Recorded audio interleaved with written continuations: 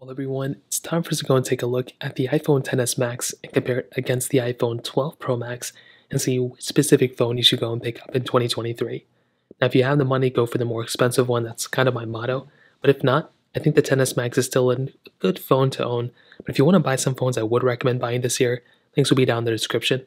You can get them from there and you can help support the channel at the same time. Now, starting off side by side, you can definitely tell there's a lot of similarities, but there are a few key differences as well. So with the iPhone XS Max that came out back in 2018, this was a very good progress phone that Apple made. I think that's the best way to put it. Actually, that's a horrible way to put it. This was a Max, the first Max phone that Apple made, which was very cool. It brought a 6.5-inch Super Retina OLED display. Now, this was a really big display at that moment. I mean, the biggest phone we had from Apple before this was the 5.5-inch or 6.1-inch panels, but even those weren't as big of a phone as this one. Well, the 8 Plus was, but the screen size on this thing was massive. It had Face ID, it had slim bezels around, and this was a very good panel that Apple made during that moment. Now with the 12 Pro Max, this was an even bigger phone that they made with having a 6.7-inch display, and this was an even bigger phone. It's just so funny. So it's a big panel, you have the notch up top, you do have flat sides, so it is a little bit of a slimmer appearance that it doesn't have as much bezel, but it still technically is. It's just like the body of the phone just kind of got slimmer. It still is very big. It's still a very good panel. This one may get better and brighter, but I would still say the iPhone 11 Pro Max or the XS Max panel is still very good for the most part. Now in thinness and thickness, I will still say both phones like fairly similar in this style. I mean, both phones are very good, but the 12 Pro Max really changed things up and made the phone feel that much more premium. It's a flat-sided phone, and it feels like a slab of gold with the 12 Pro Max. The XS Max I think still looks very good, but the curved glass, the curved side, really does take a toll. Like it really does look like an older phone, which is pretty surprising. You have the lightning ports at the bottom, which is great. On the back, you do have very cracked back on the 12 Pro Max. It's just kind of how it goes. Definitely phones get cracked sometimes, and this is the problem with glass on the back. I like frosted glass, but that kind of takes me to the skin on the back of the XS Max, and this one had a cracked back too, but I put a skin on it. And the thing with the XS Max is that it did have that standard glass back. The 12 Pro Max with the frosted glass back definitely looked better, and I definitely did like the 12 Pro Max panel in the back of this phone. I kind of wish I didn't crack it, but still beyond both, the 12 Pro Max I think is the better looking one if this glass wasn't cracked, but that's kind of how both these look.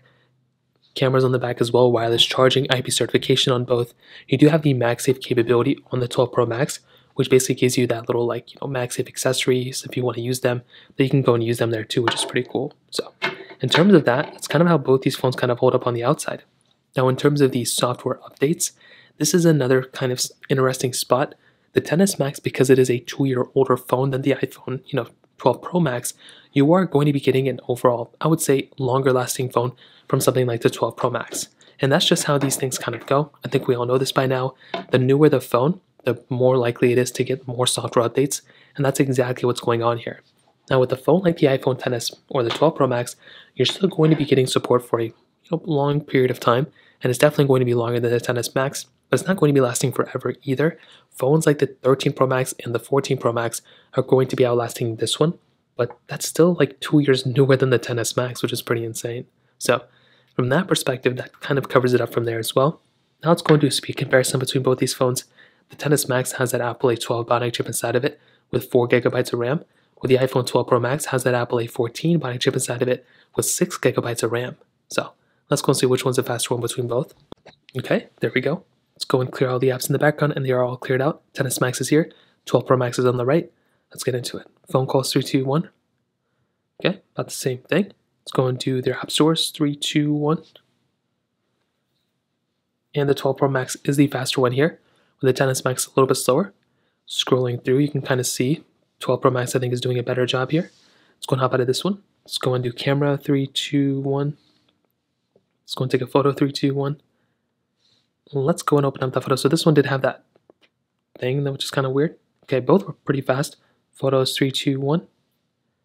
12 Pro Max I think was the faster one. Hopping out of here, mail, 3, 2, 1. 12 Pro Max again was the faster one. We do have some of these third-party applications we can go and open up on both. So let's get into it. Temple Run 2, 3, 2, 1. Now this game isn't crazy, but there's always pop-ups that come up which completely distract how everything is going on. So of course we have it on here, we have it on here. So it's just so funny, but everything still loads up in the background. So it's not like it pauses the loading. It's still loading pretty much exactly the same way. You can see right here the 12 Pro Max did kind of get through it a little bit faster. Let's go and hop out of this game. Let's go and try another one. Let's try Twitter, 3, 2, 1. 12 Pro Max again is the faster one. Let's try Snapchat. I do have 3, 2, 1. That's a very outdated version of Snapchat, so I don't even think that's the real version. Let's go and hop out of this one. Let's go and try Snake First Blocks, 3, 2, 1.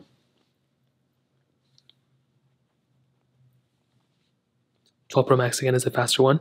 Now this game glitches a lot randomly, but you can see it glitched up a lot more on the XS Max. That's on the left. But they're doing pretty good here. Let's go and hop out of this one. Let's try Thank You, 3, 2, 1. I don't even know why I still play this game. I've never played this game before, but it's always a game that I have on my phone. You can see the 12 Pro Max was again faster to load this one up.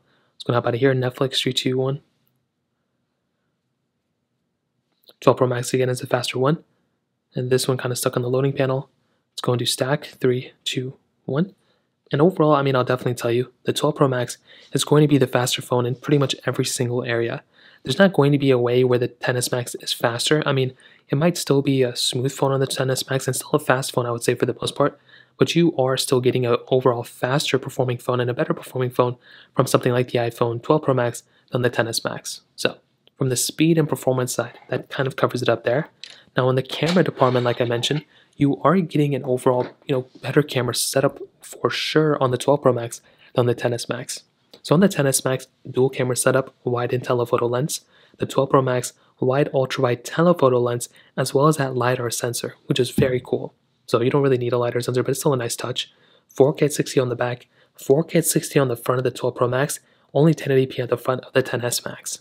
So I think both phones are still very, very good. But the XS Max, I don't think is as good as the iPhone 12 Pro Max. So with something like the XS Max, you're still getting the 10x zoom, which is really nice. You're still getting 1x zoom, which is very, very standard. There's not a lot of crazy other stuff going on with this camera. Photo mode, portrait mode, panorama mode. It's a very standard camera, and I think that's okay if that's what you're looking for. But I know a lot of people would probably prefer having something that has a little bit more features up its sleeve. That is something where the iPhone 12 Pro Max kind of steps in at. So with the 12 Pro Max, you are getting, I would say, a better camera in pretty much every single area. So you're getting that 0.5x zoom, so you have that ultra-wide camera, which is very important, but you're also getting that 12x zoom, which is interesting. So you're getting 2x zoom more on the iPhone 12 Pro Max than on the iPhone XS Max. So that is actually a very cool thing that you're getting from this type of phone. You're getting video mode and time-lapse and portrait mode and all that other stuff.